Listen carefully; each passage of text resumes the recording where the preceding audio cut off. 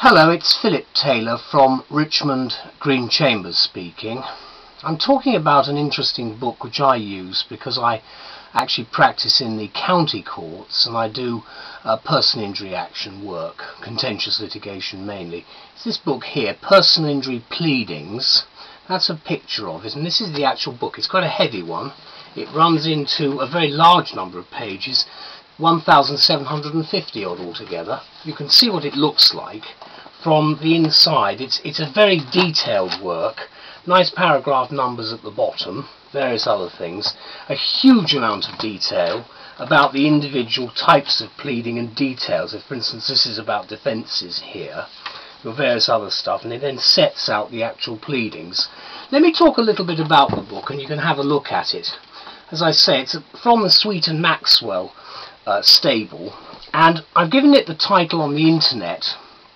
I've said conveniently discreet PI pleadings, and that's what these are, because that's really the aim of the main author, Patrick Curran, Queen's Counsel, and his team.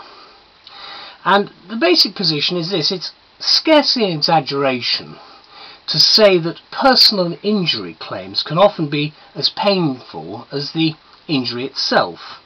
And this is an authoritative and definitive text which is designed to ease the process considerably, and I think it does that. Curran and his team have actually excelled with PI pleadings, which is now in its 4th edition, this one here. It's an indispensable reference work, certainly for people like me as counsel, who are involved in quite a lot of drafting, and it functions as a complete working manual, offering everything the busy practitioner, like myself, needs to settle pleadings in this type of claim.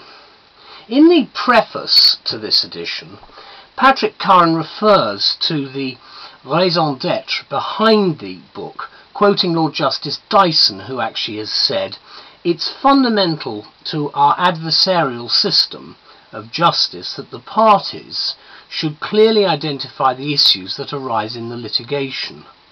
The starting point must always be the pleadings." And any case I do, we always go back to the pleadings, because that's what the judge will actually refer the parties to when they're actually being examined in chief or cross-examined. So the first edition of the book was therefore written some 15 years ago as a compendium, which was really a collection of pleadings under discrete headings, and that's really where it sort of started off. And the pleadings here are actually illustrations from specific real cases, together with relevant legal principles extracted from the leading authorities of the day in both long-established and contemporary case law.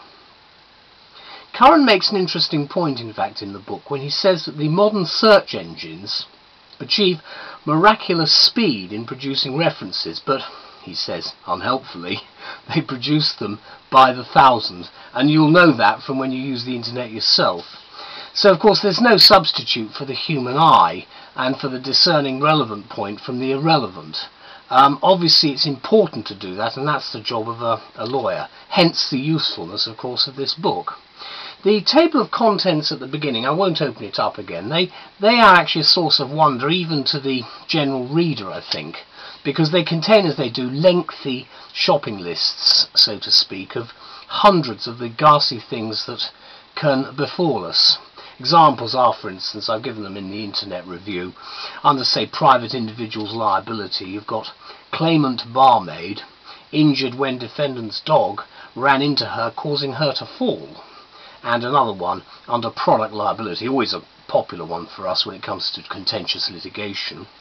Claimant suffered electric shock from hi-fi appliance and lemonade mould in bottle, causing gastroenteritis, almost a bit like a snail in a certain bottle in Edinburgh.